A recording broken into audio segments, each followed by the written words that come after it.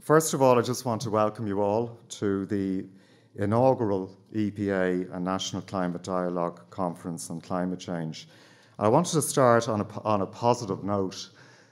We've had the Citizens' Assembly, the Joint Oireachtas Committee on Climate Action, the imminent all-of-government plan, our younger citizens telling us that not enough has been done, and then most recently last week, the Dáil announcing an emergency for both climate change and biodiversity. So all in all, I think for those of us working in the climate area for many years, things are starting to look up.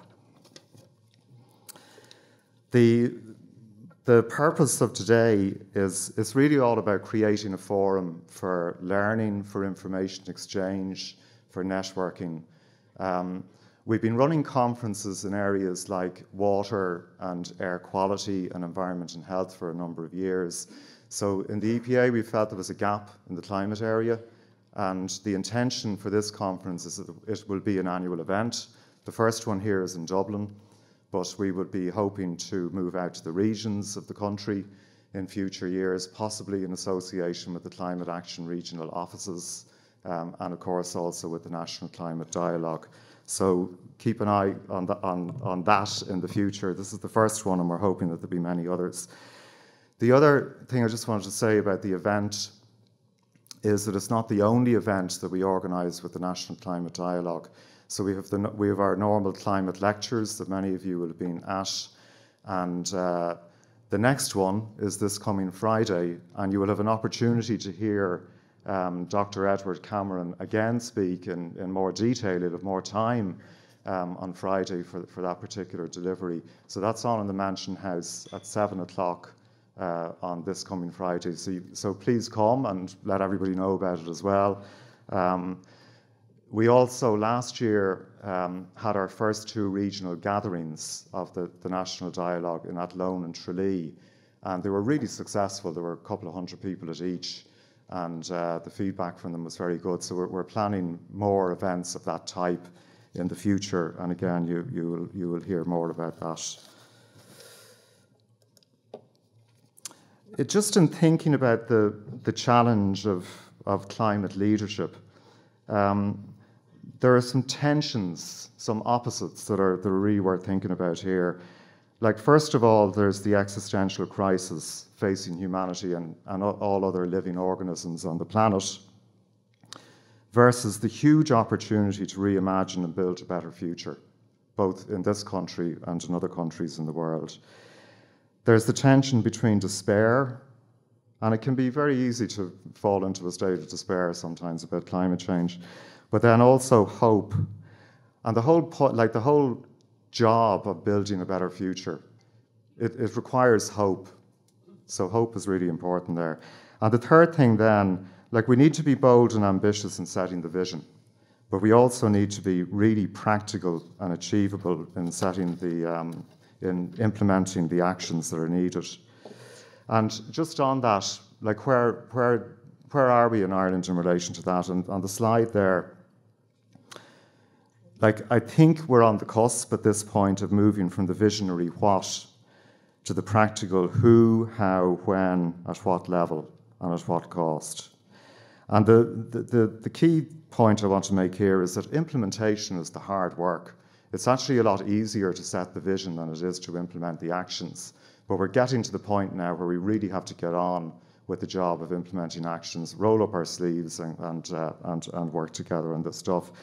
And the other thing that's worth noting, in relation to this is that we do live on an island. We're surrounded by water. We're in the North Atlantic. We're at significant risk of sea level rise. So adaptation is really important in Ireland as well as mitigation, and not to forget that.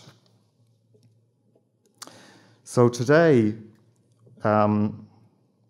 what I'm hoping is that in the course of the discussions today that we'll create more light than heat, and let's make it fossil-free light if we can, that we base our discussions on good manners and good science, respect diversity of views, and I think particularly in the climate area this is really important because there's no one, no person, no organisation has got all the answers to this challenge. It's just too big. So it requires a diversity of views in order for us to deal with the issues.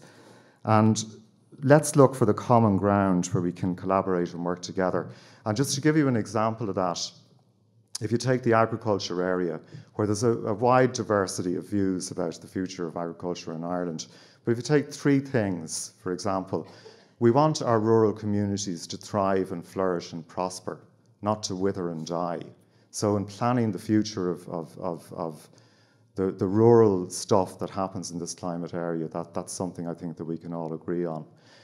The second thing, if we do things really cleverly in terms of interventions like tree planting, for example, we can get multiple benefits for water, for climate, for air quality, for nature, and for farm families. And the third thing, many homes and many farms in this country could be generating. They could be their own power plants in terms of the generation of energy. And Ireland, as a country, could be a testbed for that kind of thing, for how communities become transformed in relation to the generation of electricity. So there's a lot of common ground there, and I think if we can focus on the common ground, we're far more likely to make progress. There was a guy, some of you may listen to Countrywide on RTE on Saturday mornings, and a couple of weeks ago there was a farmer on, his name was Gerard Deegan, and he's from Mullingar, and he's just recently moved from dairy into forestry. But he had a really nice thing to say at the end of his interview. He said, "You be the change you want to see. You be the change you want to see." In other words, don't be looking to other people to make the change. The change starts here and with all of us here in the room. Now, we were thinking in organising the conference about how we can engage the audience in a different way. So we're trying something out today, which is using a thing called Slido, and the details of it are on the slide there. So during the course of the day, we've got a number of questions to poll the audience on. And we're inviting you all to get involved in this during the day. It's very easy to join. You just go to www.slido.com. The password is #EPACon in capital letters. And we're going to hold the poll open till tomorrow. So if you don't get a chance to look at these questions today, you could do it this evening or in the morning.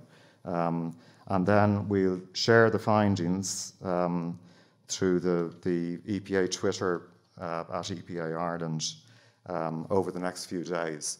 So the questions are relating to the themes that we're talking about today. So we should get some really interesting feedback, I hope, in relation to that.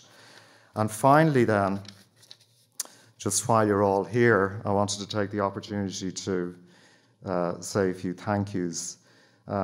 First of all, to all my colleagues in the EPA, who've worked really hard to make today happen, and they're too numerous to mention. I'd be here for the rest of the morning listing them all out, so you all know who you are.